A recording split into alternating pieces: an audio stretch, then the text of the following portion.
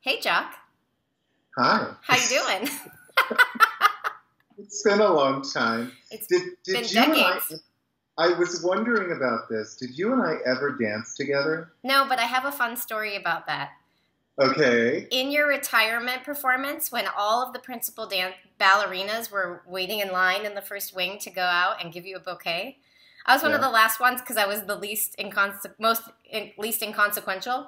Or what am I saying? That's a double negative. Anyways, I was waiting there, and Peter was like, he was sending people out on the, he was Yeah. timing it, and he looked at me. He was like, "Did you ever dance with him?" And I was like, "Nope." And I walked out and gave you a bucket.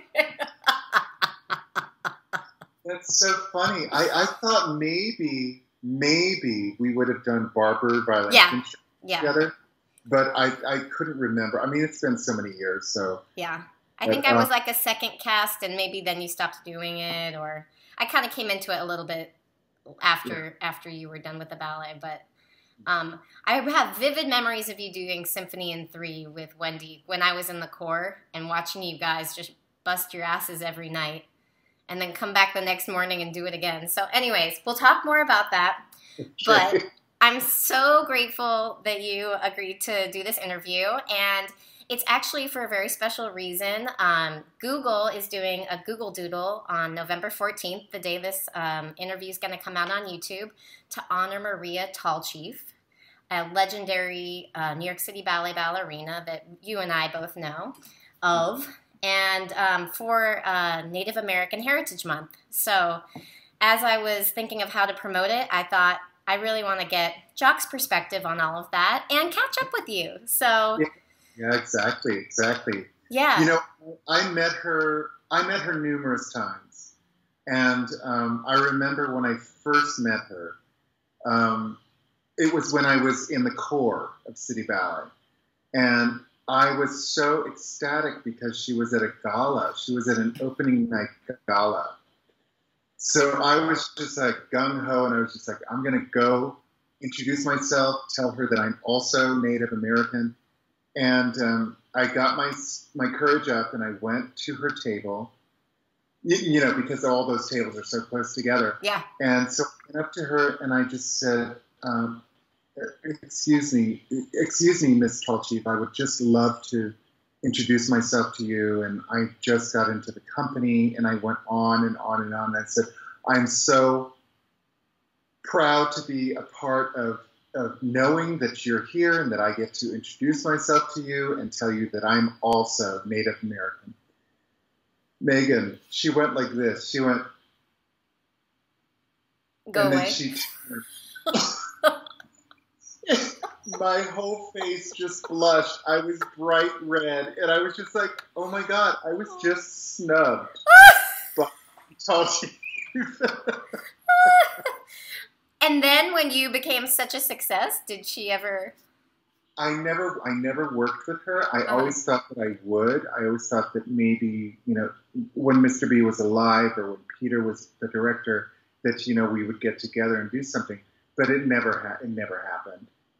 But I admire her because of her accomplishments, and I've obviously seen her videos on YouTube and all that stuff, and I'm so fascinated because I wish I could have been a fly on the wall to have been in a rehearsal room, because I heard she was really, really tough. I mean, the mm, things that I heard from Helene Alexopoulos and, all the people that worked with her, they said she was very demanding.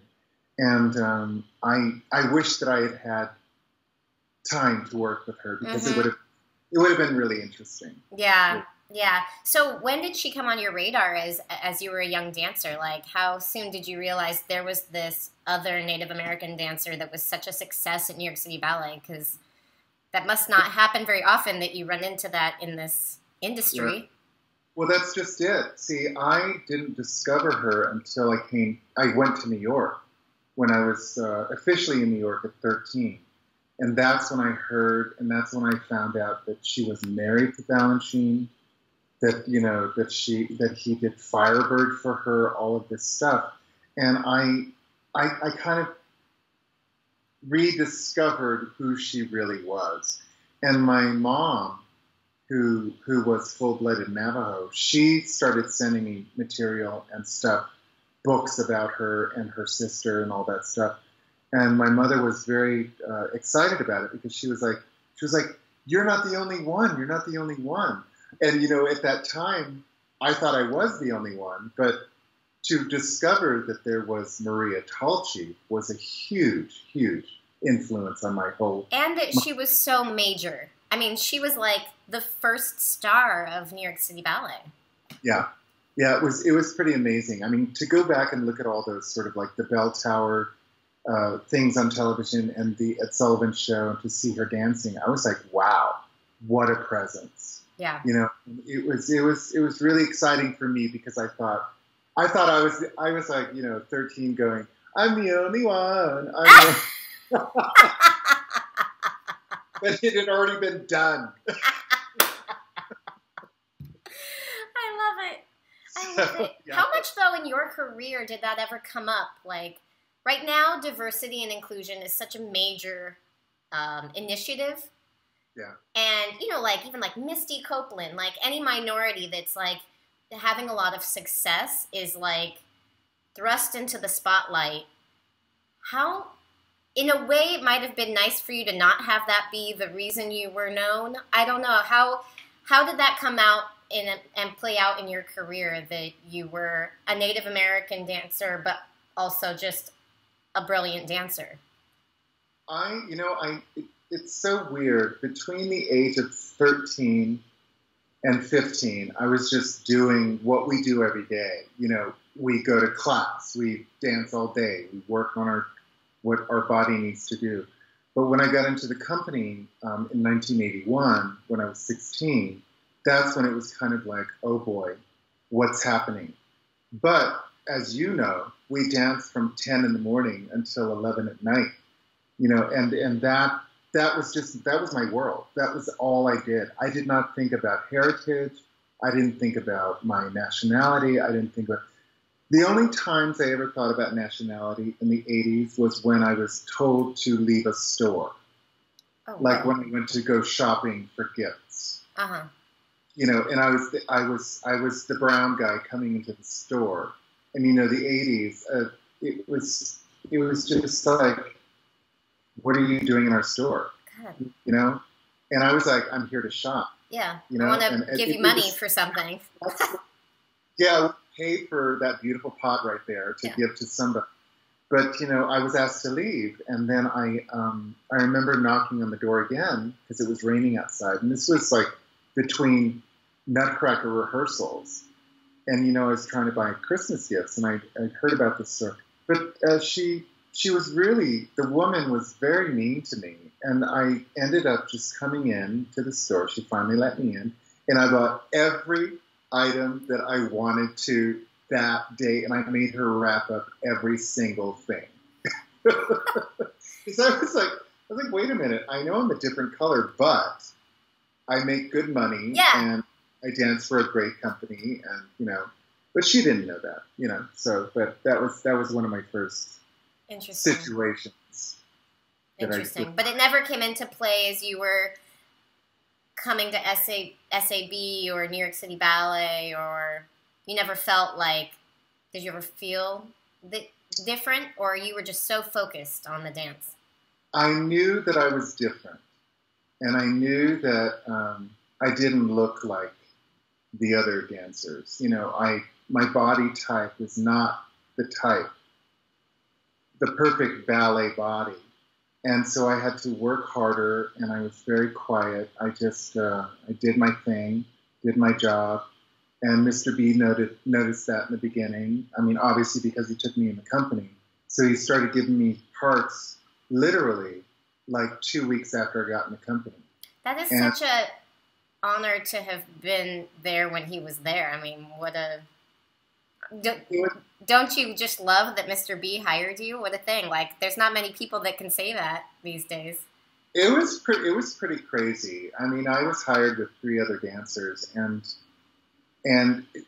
it was just weird because we were, when he would come to the school to watch classes or to rehearse us in workshop or anything, it was like everybody knew right away Mr. B's here, Mr. B's here. And we would back out of the hallways when he would pass, and all of us guys, I mean, this is so old school, we would bow while he was walking by, and all of the girls would curtsy. Stop all the it! girls would curtsy.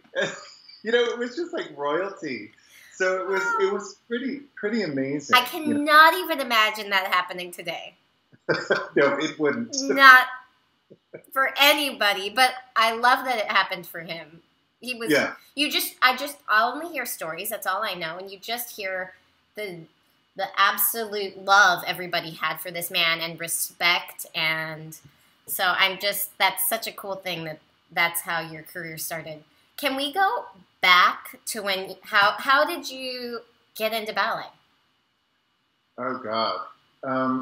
You know, I used to, my mother was she became a hoop dancer on the Navajo reservation.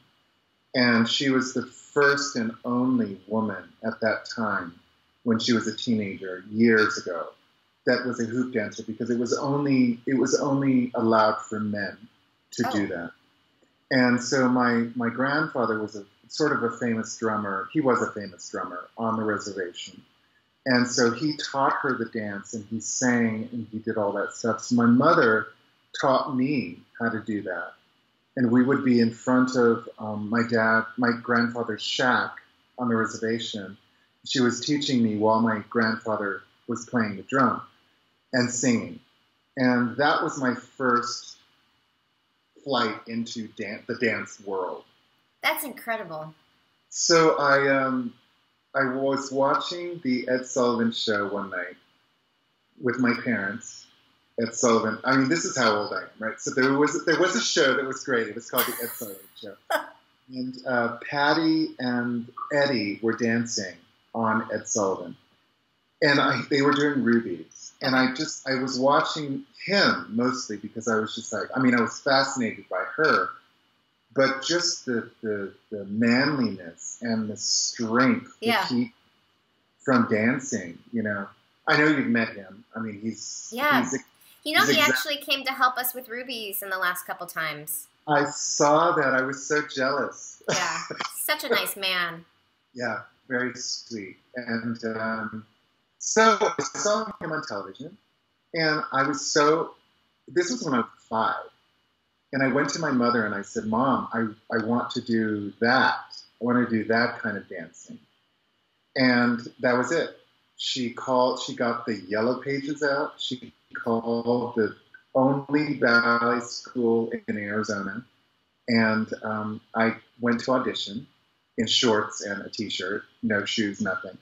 And he took me. He gave me a full scholarship. Because, Megan, there were no other guys that wanted to do this. So of course I got a scholarship. They probably almost paid you. Yes, exactly. And I fell in love with it right away. I just loved the whole sort of that weirdness of turning your legs out and pointing your foot. Yeah. And turning. I mean, I was like 7 years old doing, 13 pirouettes because it was Holy cow. Yeah. Amazing. So that's how I started. That's incredible. And do you have siblings? I have one brother and 2 half brothers, yeah. And they were like, not for me, the ballet.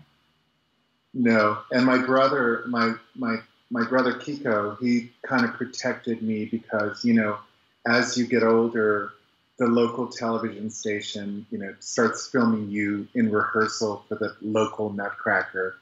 And I remember I went back to school after I was on the news, like at 7 or 8, and all the boys were just pushing me around and teasing me.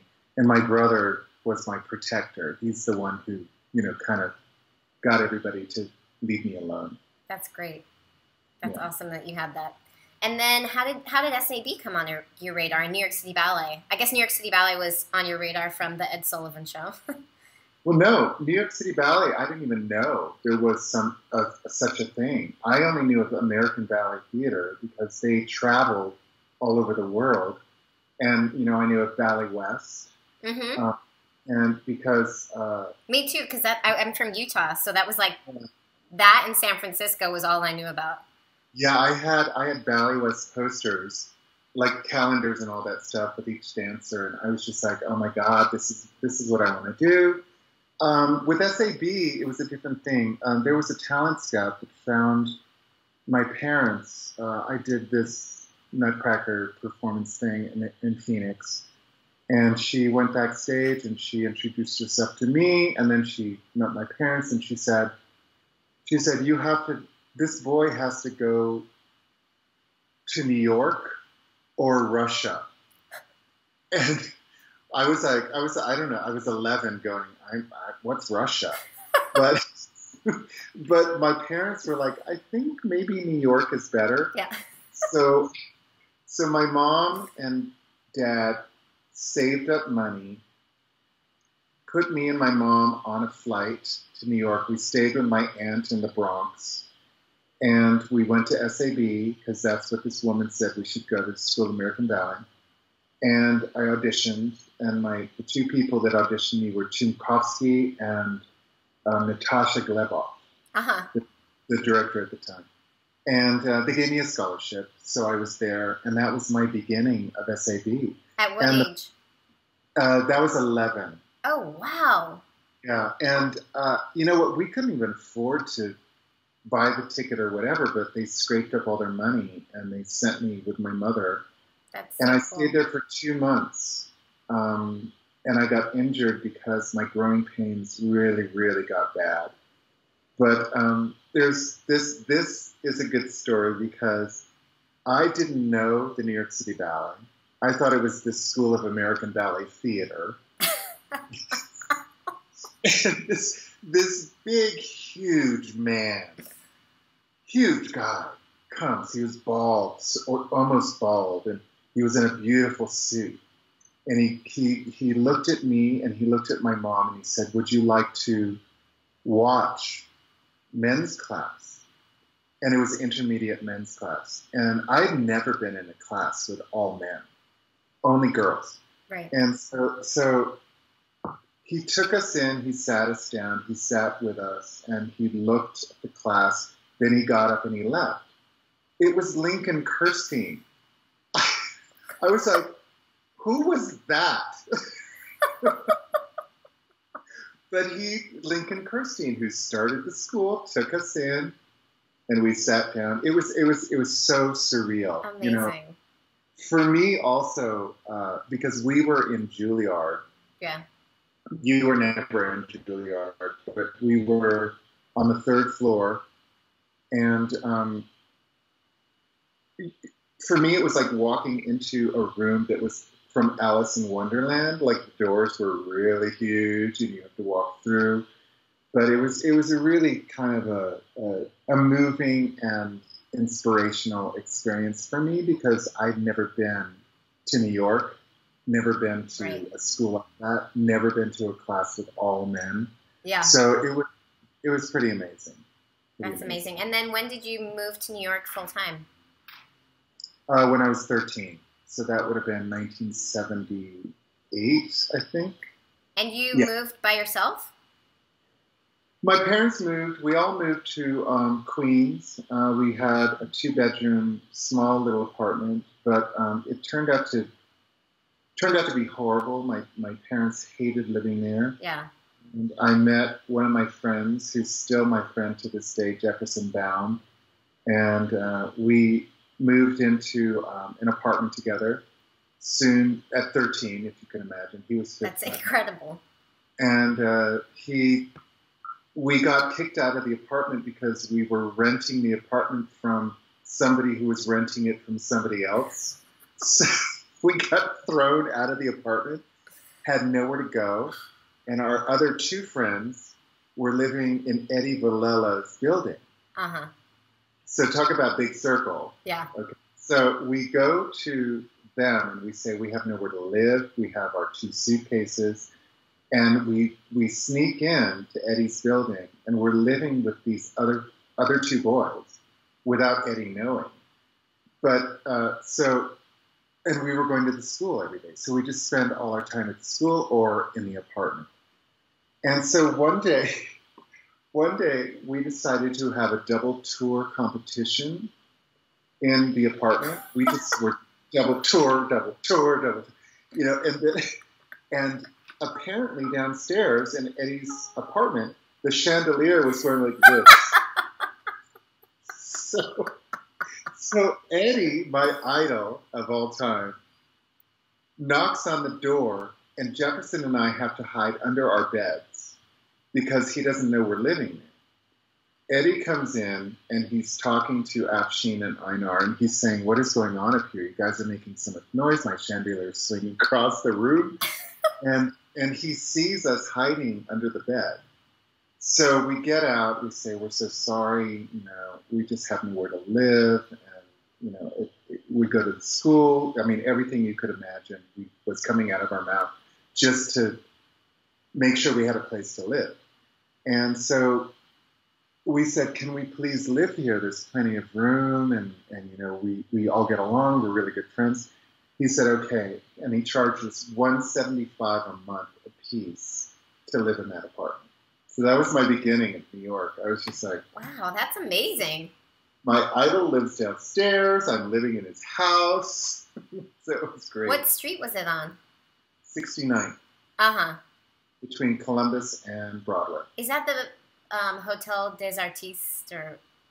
No, that's on 67th. So if you think further over, well, there's a famous Japanese restaurant right there that's probably not open now, but it was a great block. That's so cool. Yeah. That's so cool. What great memories. So yeah.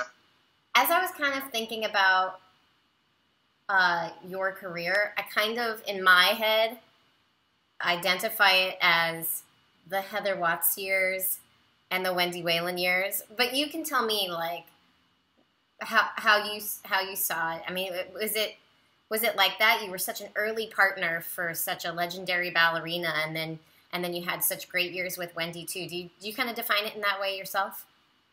You know, it's weird because I remember Heather and I were very, very close friends, and me and Damien and Heather, we had a house together in Connecticut, and after I retired, of course, I moved away.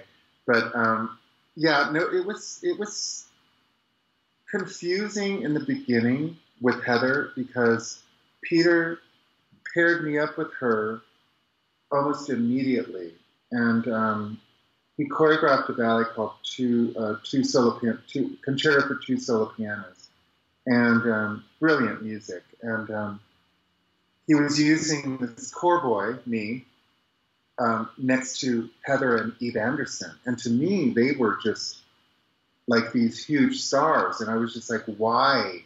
And how old were you? I was 16, 17, and yeah. Wow, your career was just... And the thing about it is that it's so weird. It's just all over the place. But I remember Peter going to Mr. B and saying, you know, I'm choreographing on this boy with Heather. He's opposite Eve Anderson. And Mr. B said, do it. And whenever you can, use Heather and Jock. And I didn't understand it. I was just so natural. I was like, you know what? I was like your brother. Naturally, I could partner, and so could your brother. And I understood what Peter wanted, and so I just did whatever I could to do that because I was more comfortable behind a woman than I was doing a solo. Right. So you know, it was there was no time to think. You know what I mean? I just did what I was told. And did you have anxiety for the shows as they came about, or you were just like in the zone? Of course I had nerves, but I never showed my nerves. That's one thing I can say about Native American Indians is that we don't show that we're nervous. So, you know, it was just all inside. Mm-hmm. But when I was dancing, I just felt free enough to do whatever I was told, and I just did it. That's great. Yeah, That's great. it's hard when I like right now when I teach dancers and coach dancers and do whatever from Zoom, obviously. You know, I try to break that barrier of the nerve sight. You can't show any nerves. I have to tell you a story about you, actually. I was warming up, and you were doing your debut for. Was I crying? Was I crying? No, no, no, no. I was warming up. You came out for your debut in Baiser de la Fée. And I think, who were you dancing with? I can't remember. Joaquin. Joaquin. Okay, so that was your debut. I used to warm up in the wings backstage. Right. You could watch while warming up. You know, so when no one does what you did, you would be like in the wing, holding on to the boom, the light. Exactly. You're like almost on stage. Maybe some tondus ended up visible. But it's cool. I mean, I love that you did that. But no one else does that now. Everyone's like way far away from the stage, or they're just watching. It's like, but yeah, you had that. I watched every single performance until the day I left. That's amazing. But I remember you came out and you did that pas de deux, and I remember thinking, all of a sudden it was like, you know how you turn on a light switch? I was like, the light switch came on, and I was like, that is a ballerina. That is a ballerina. She just today became a ballerina. You know, that ballet, it kind of taught me how, it just kind of, I don't know, as I performed it with the lighting and the music, I found it to be really special, and you have to have that kind of feeling to make it look the right way. So yeah, that ballet is really special to me, but that like means a lot that you say that. Thank you. It was a pivotal moment that I saw from you, and I was just like, thank God. Because we need that, you know, we need the reinforcement and troops, yeah. With what Mr. B did and what Peter did, you know, and with what Jerry did, you know, they saw the talent and they saw who they needed to nurture and who they needed to push forward into the future of ballet, you know, and that's it's very rarely seen, but that was a pivotal moment for me. That was beautiful. Sweet. You know, Peter told me that once. He said, I see my job as someone that's supposed to figure out people's potential and talent and give them opportunities. Like, that's how he really saw his job. And obviously Mr. B was the same. Yeah. Can you talk a little bit, since you were there for it? Because, you know, us in the company now, we are kind of still going through this transition between the time that we had with Peter and now John and Wendy. How was it when it transitioned from Balanchine to Peter? Was it an intense time? Did it happen easily? Like, how did you guys experience it as dancers? It was confusing, Megan. It was very confusing because I didn't know what was going to happen. You know, I didn't realize, I wasn't old enough to realize what was actually happening. And, you know, because he died in '83, so I'd only worked with him for 2 years, and my whole perspective was Peter, because Peter, to me, was like my New York father, you know, and in a lot of ways, Heather was my mother. And then she and I just became very, very close friends.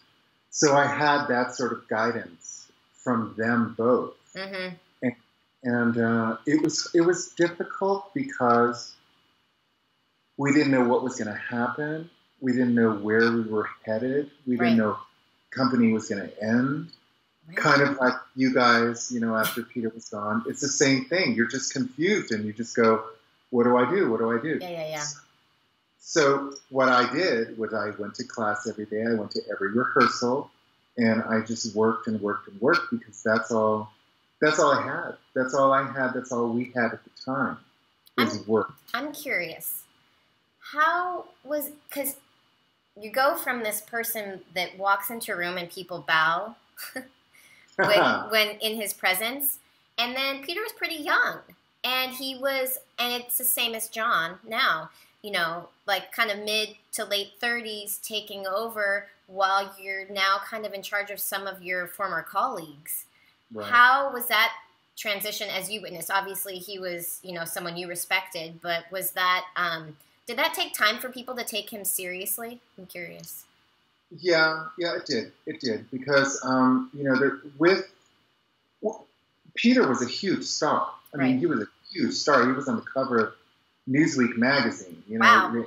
in Time magazine, and so for me personally, he was a peer. Yeah. He was somebody who I totally respected. Later on in life, of course, we became friends. But the thing is that he was already up here.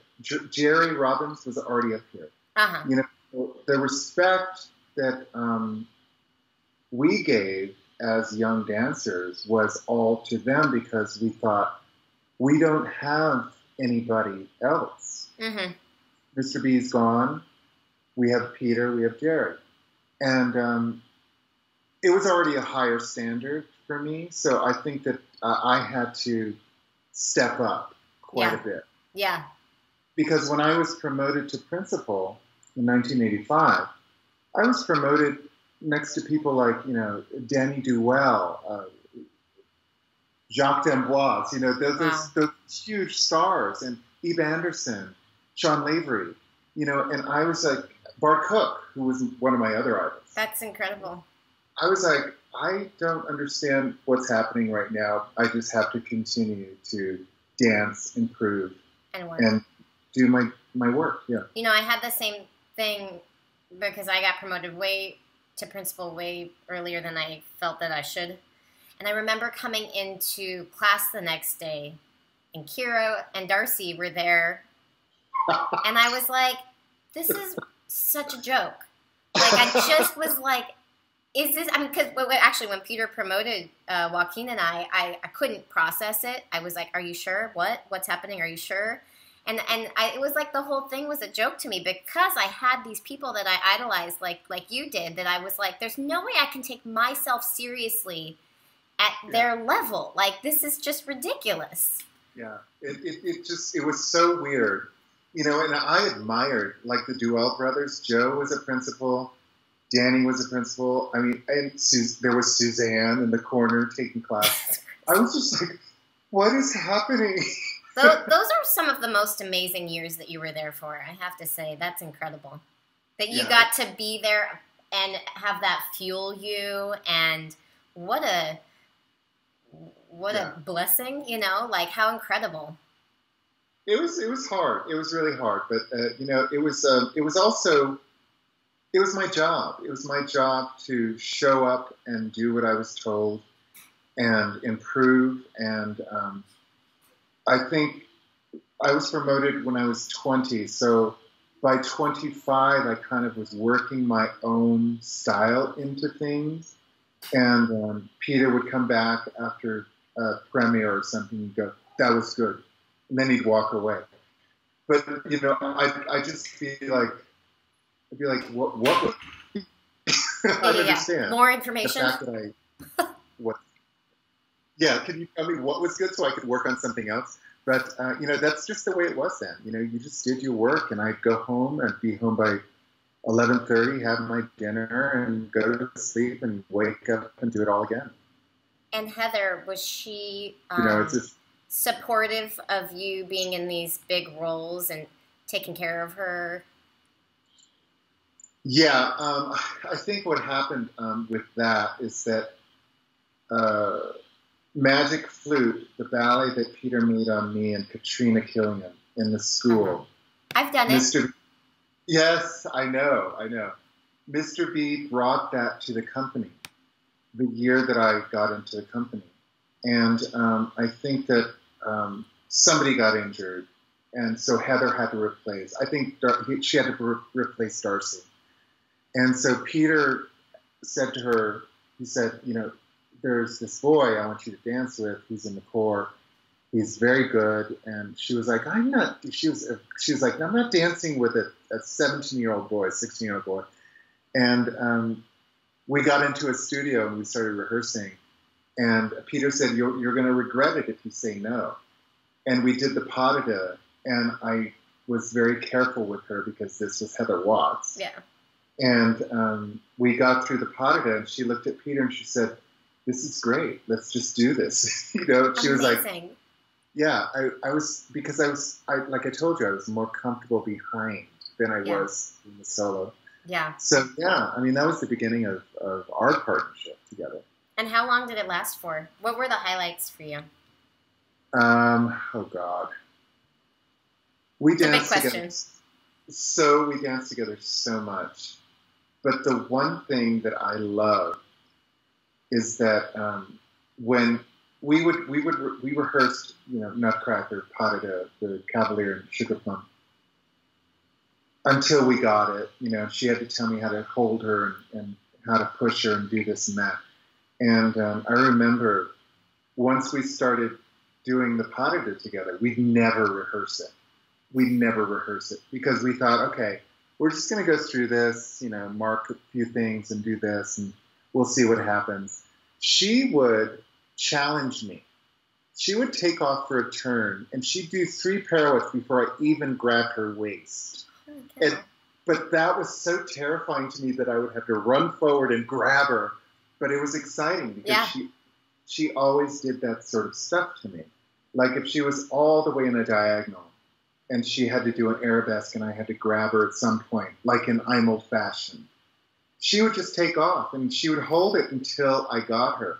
And those exciting things were really valuable to me because I thought, you know what, she's challenging me, and I'm going to meet her there. So, like that kind of stuff, those values. Sounds very like Suzanne Farrell style, like, go out there and take huge risks, and it's different every night. Yeah. I used to say that to Wendy.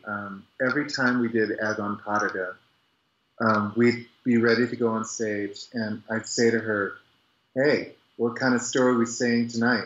What are we telling tonight?" She'd go, "I don't know." And I'd go, "Well, let's do it." And she goes, "I'll meet you there." So we'd go. That sounds like Wendy. We didn't know what was going to happen, but it was always exciting. That is so cool.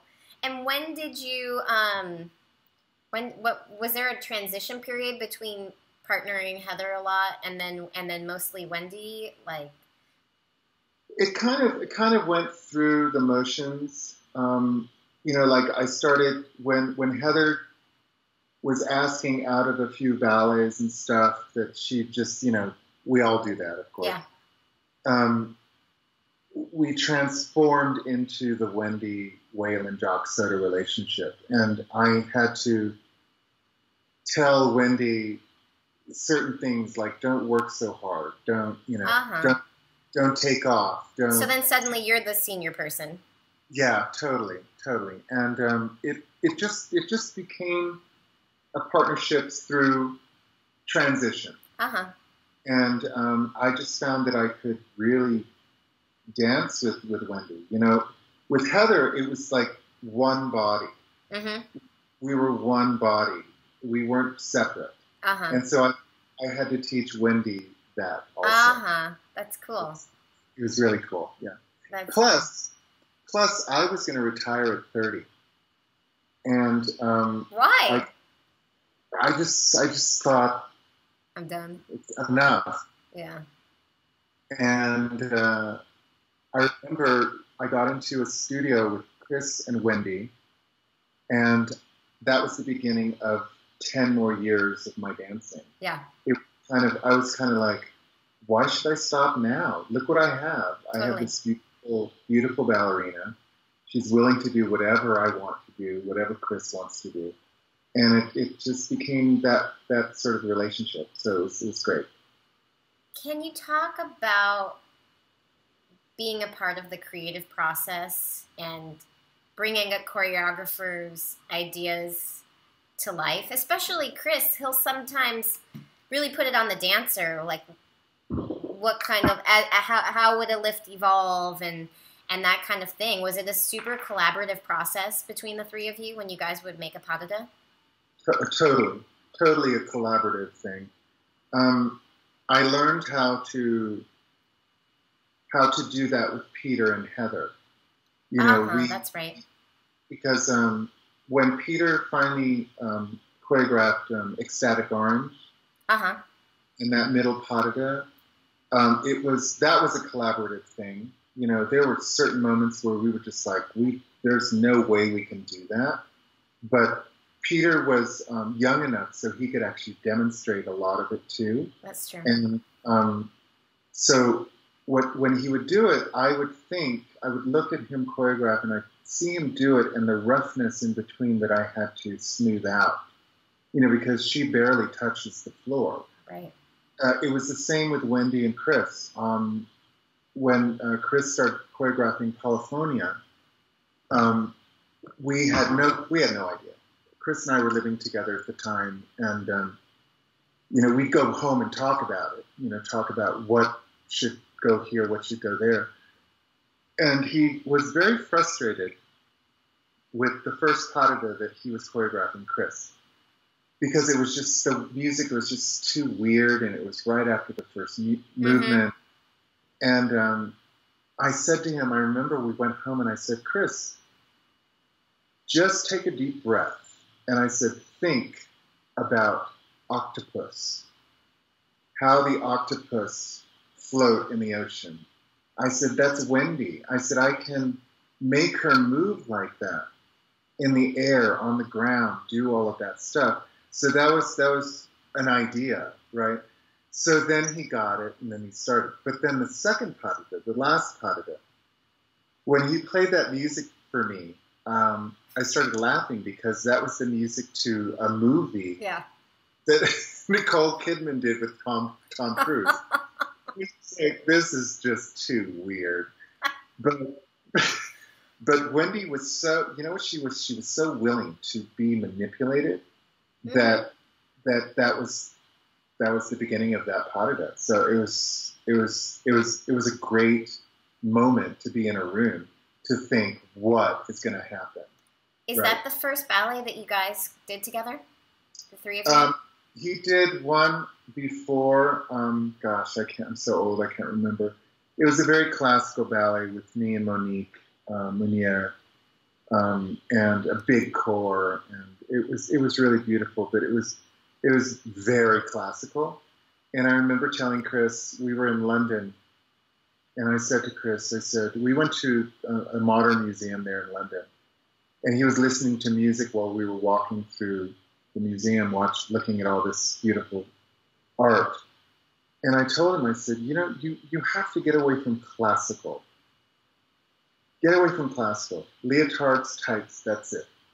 And that's when he came up with the idea. And I said, all you got to do is take me and Wendy in a room for 2 hours, and something will happen. And that was the beginning of California. And if you take it from that very beginning to where it was, the last thing you guys did together After the Rain or Liturgy? After the Rain. Liturgy was the year before. After the Rain is the last ballet that he made. How did it all evolve to that moment? Oh, gosh, Megan. You're asking me hard questions. We all want to know. He took us into a room, and we started working. She had her pointe shoes on, and I was ballet. We didn't know what was going to happen or evolve. And Chris got so frustrated after that first day. I remember him saying, he called Wendy that night, he called me, and he said, we'll erase everything that we've done today. We're going to do new, fresh stuff tomorrow. And he asked her if she would dance barefoot. And she, you know, being a ballerina, she was like, I don't think that's a great idea, but I'll start in ballet shoes. And I was like, I'll dance barefoot, you know. It's like, I'm fine. And he brought in new music, and we just started very slowly, and his ideas just kind of, Chris used to write everything down. He wrote everything down, shapes, steps, everything was always noted.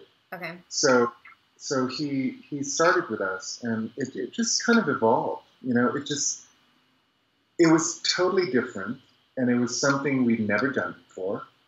And he was going in a different direction. Yeah. So I I'll tell you this. Because the ballet is all fast, fast, fast, rain in the back and all that stuff. And then we run out after we've changed into our practically nothing. And we started the pas de deux, and it was dead silence in the audience. Not a word, nothing, no coughs, nothing. And we went through the whole thing, and the tempo was brilliant, and it just happened.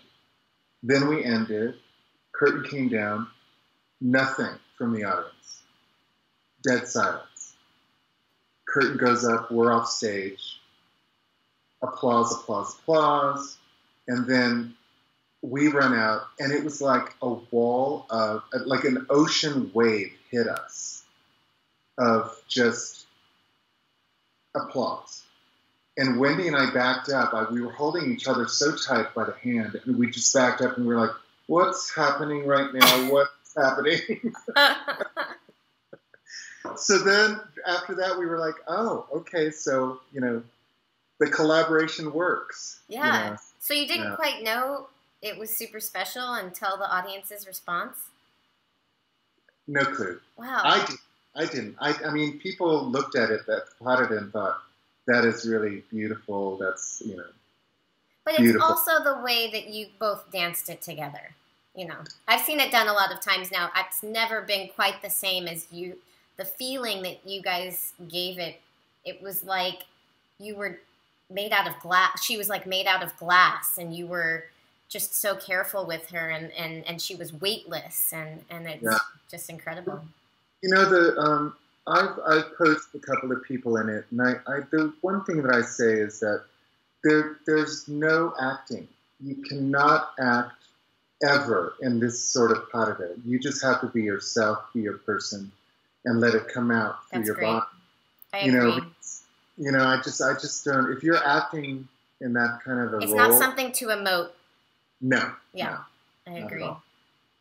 Yeah, you guys just embody it. Yeah. It was really special, and it was a really nice gift for my retirement. So exactly. How early in your career did you start teaching at SAB? 1996. And how did you enjoy or not enjoy the juggle with your career?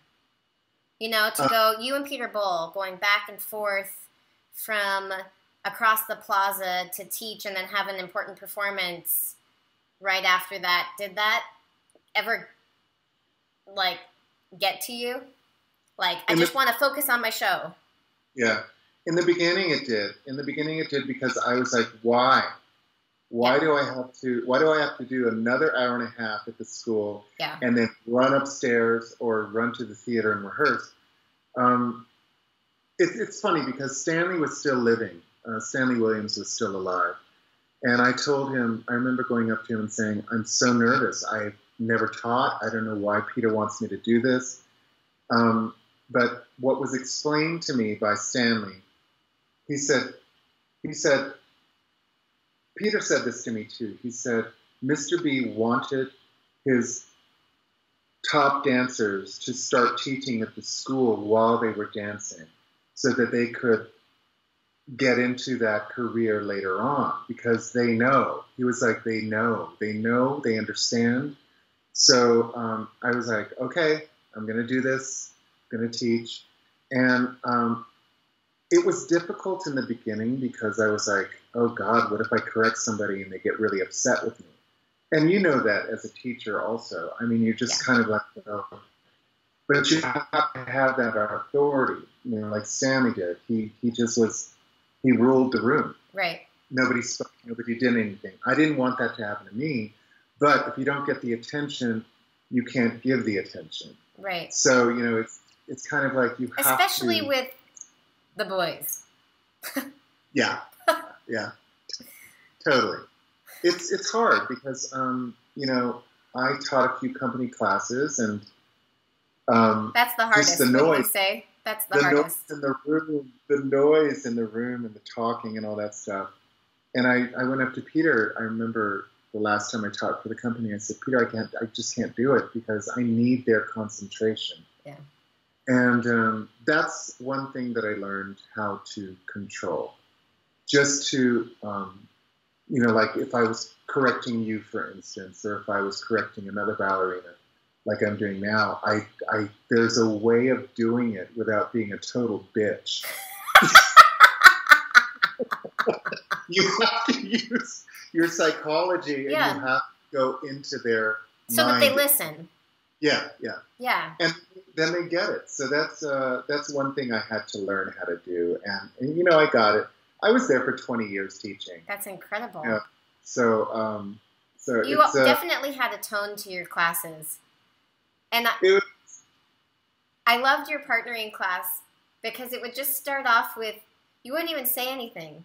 You would just grab a girl, and you'd be like, okay, go to Susu, and you would just start playing around and making things, and we would all just get into place and follow along. But it was like, it had a special tone to it that made you kind of like, okay, we're doing this now, and then take it very seriously.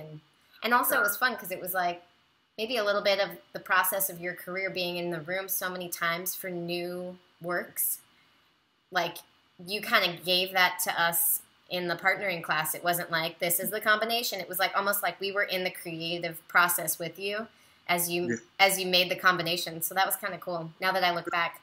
I'm not sure if you remember, though, because I would interact steps and combinations from different ballets. Like Liebeslieder, all of a sudden I go, okay, do penché, and then grab her hand here, twist her, and do développé. That to me was fun because when I was in the school years, so many years ago, it was very basic. Yeah. It was crammy. It was like pick her up in a arabesque and pump her back and down. Yeah.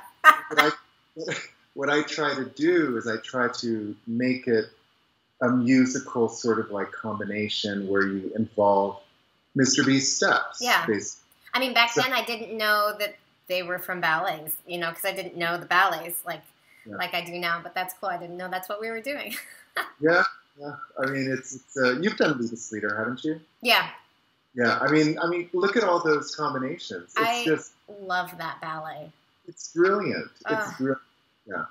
Or Brahms Schoenberg, first movement, second movement, third movement. Right. There's a ton there. You're right. You did second movement. I do third. Third, okay. Second movement, there's that sauté, step, etude, promenade, lean off. I mean, there's so much. Peter also told me, he said, Jock, because he would watch every now and then me teach pas de deux. Yeah. And class, he'd give me corrections, and he often said, do the counterbalance, let the girl do this, this and this, and off, and because that's so hard for boys to learn, even girls to learn to give their weight. Yeah, it's really hard. So I started doing that, and that was kind of the beginning of the whole thing. What if there's any like young boys watching? What is your partnering advice? Like, is it like weight train? Is it like play around with weight? Like, how do you? And especially now, all of these kids, they can't touch anyone. They're not getting to partners. So like, do you have any? How? I mean, when you're such a natural partner, maybe it's hard to describe how to learn it and the concepts of putting her weight in your hand and leaning her away from you. But like, what are some of your basics that you kind of know that it's like the first correction you give someone? And it's like what you just said. Counterbalance is very, very hard, and choreographers are getting more and more advanced every single day. So I try to teach that counterbalance. I know they can't touch each other anymore. And what's really super hard now is teaching from Zoom, because you're not there. You're not there to demonstrate. You're not there to tell them how to do it. I worked with Davide a week and a half ago in Swan Lake. He just out of nowhere found me on Facebook and messaged me or Instagram. And for everyone watching, he's a core member of New York City Ballet right now. Yeah, he's wonderful. And I didn't get to work with him for very long, but they were rehearsing Swan Lake. And I was like, yes, of course, you know, I did it many times and blah, blah, blah. And it was so strange and weird to do it from Zoom. But, Yeah. you know, you have to be so creative in how you explain each and everything that you do. And, you know, Swan Lake, you've done Swan Lake. You think it's basic. We've done it all our whole lives. We've learned it and all that stuff. But it's really not. Yeah. It's very intense and hard to make it look the way you want it to look. Yeah. So it was a good experience for me because I got to, you know, work with two people who live together. Two people who live together who don't have COVID. Yeah. And could be in the room. Yeah. And it was interesting. It's a different dynamic, but you have to find different ways of telling people how to do certain things. Yeah.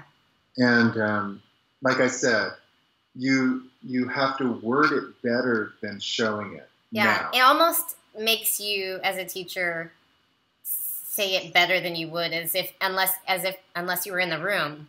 Like I find not being able to go up and just adjust something or tell someone exactly, I have to then give them more of the idea of the feeling of what they should feel in their body, and it's almost better teaching. Yeah, it's weird, but it works. Yeah. I mean, that's you know, Susie Handel, who I adore, and I was so sad of her passing. Yeah. She did that from her chair. That's true. She would. That's true. She'd give me a correction, and I'd be like, oh, I guess I better think about what I just did. Yeah. She was so good at it because she was. She was brilliant, you know.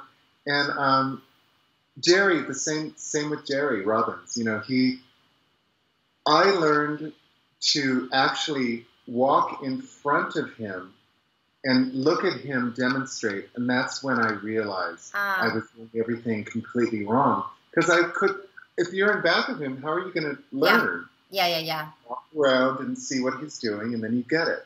Yeah. And with Peter could dance circles around me when he started choreographing on me. So I mean, it was and he could push me. Uh-huh. He could push me to a limit where I thought I couldn't even go to. Yeah. So that was also great, you know. And did you ever have to weight train, Jock? I never did. Never. You just were strong enough and then got stronger through all of the work?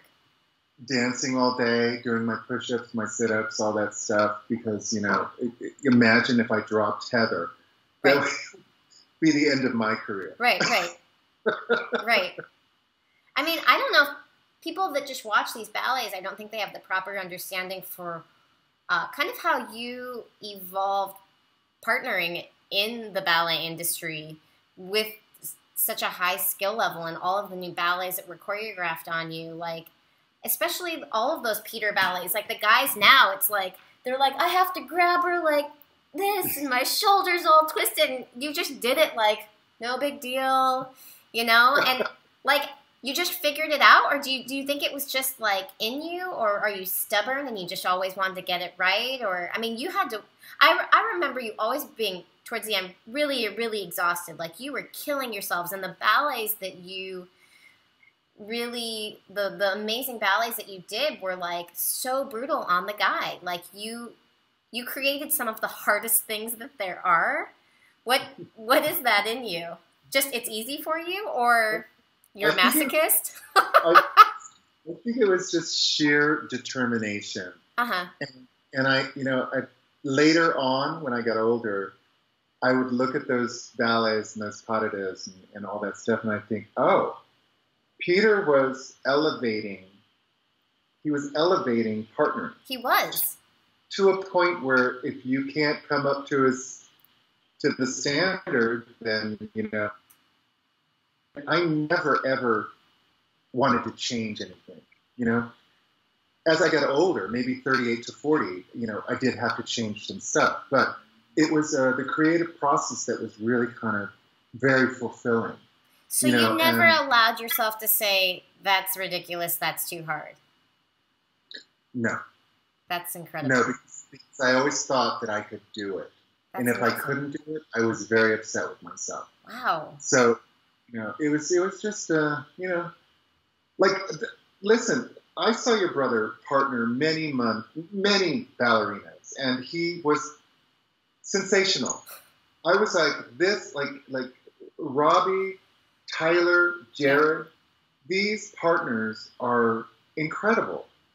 And the thing about it is that if you can, for me, if I could disappear and just make the ballerina shown, that was my, I was so happy, because she was floating. She was, you didn't see me at all. You just saw her. And that to me was the most important thing. That's incredible, but like also such a sacrifice on your body, Yeah. Right? So when you retired, was it just like so nice not to have to pick anything up? Except my vacuum, you mean? Yeah. Or were you kind of missing it? Do you like find heavy stuff around the house and just make it look beautiful? You know what? I miss that actual feeling of being on stage and doing stuff like that, because that was so special to me. And, but I get to do it every now and then. I performed with Wendy a few years ago in Brooklyn. I'm going to be performing next year. Cool. It's just, but not partnering, not lifting, but theatrical stuff. Cool. But I do miss it. I miss, After the Rain was so special, and it would be so great to just break it out and go out there. But there's just no way. Yeah. Even the guys that do it now, we always kind of look at them and that's why I'm telling you this. I don't think you understand. To follow in your footsteps and do what you created is really hard. We always, the guys that have that task of your rep, we always kind of look at them how's your back today? It's really, no one's quite been as resilient as you were. So just so you're just incredible in all of our eyes, and so nice to talk to you, and I miss you, and I miss getting to see you dance, but I have really great memories of it, so I was there. Hey, listen, I had a long career, and now I'm up here in the mountains, and I'm perfectly happy. So, and I see all of you dance all the time when, it comes online and stuff like that, which makes me so happy. Yeah, that's cool. I'll tell you one thing, that the one last thing I said to Peter, we were doing, Luis, my husband, wanted me to do one last symphony in 3 movements. And I was like, hell no. I was like, I've heard it's the hardest thing. It is the hardest, one of the hardest ballets I've ever done. It doesn't look like it. Forever. I did it forever. You did. And so I went to Peter and I said, Peter, for my last season, can I just do the opening night of Symphony in 3? And he said, what? And I said, I know. I told you I never wanted to do this again. I love the ballet to death. And he said, okay, you're cast. Who do you want to do it with? And I said, Wendy. And he went, you better go ask her yourself. And so I left his office and I walked down to the stage where her dressing room was. I knocked on her door and I said, Wendy, please, will you do one last Symphony in 3? And she was like, what? So we didn't, I don't even think we rehearsed it. We probably just did one rehearsal and then did it. Yeah. But I remember thinking, oh my God, this is the hardest thing I've ever done. But did you ever do any part in that? Did you do the ballerina there?